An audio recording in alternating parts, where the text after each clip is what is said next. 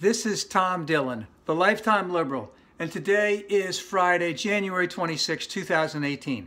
The title of this rant is, "The GOP never has and never will have any moral authority." So the GOP is always talking about how they want to protect the people, they want to have the moral standards, this is all about God and country.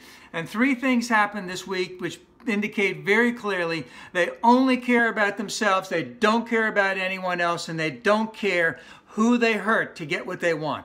So the first one was, and it's been going on for a little bit, but the GOP and members of the House and Senate have actively been attacking, knowing at the same time that it is all a complete bogus, phony, fraud lie, that the FBI and the Justice Department have some type of deep state conspiracy going on that is there strictly to bring down the purveyor of evil. They've known it as a complete lie, and of course, in the last 2 days it's been exposed. Now Fox News isn't talking about it at all. But they were hyping that all over the place, especially the secret memo, which really was nothing secret about it.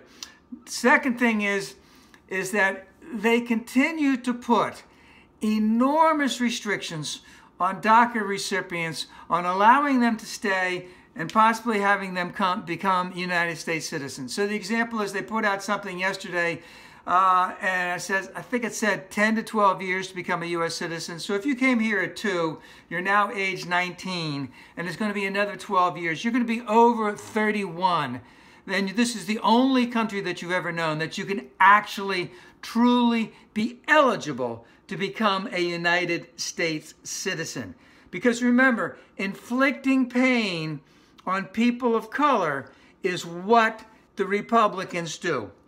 And then the third thing, of course, it's been out a little bit, but it's been completely brought out, is that the GOP had nothing to say when it was revealed that the betrayer of trust paid off a, let's just call it an adult film actress for an affair that happened in 2006, was paid off 2 weeks before the election in 2016 to keep her mouth shut so that she wouldn't bring that about.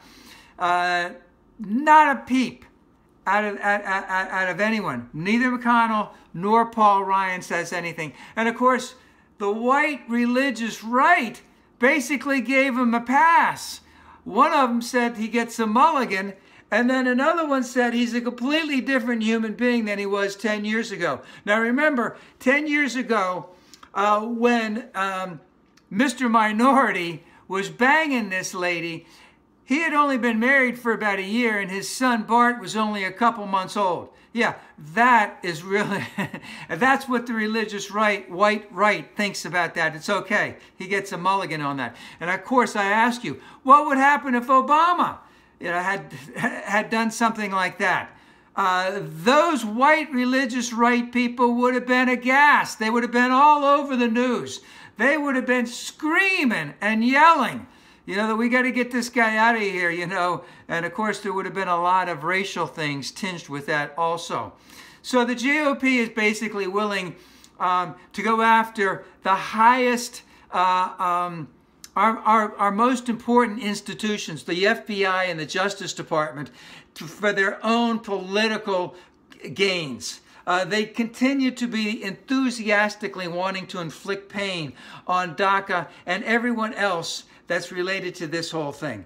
And they completely brush off any type of an affair that the loser had. And why is this all going about?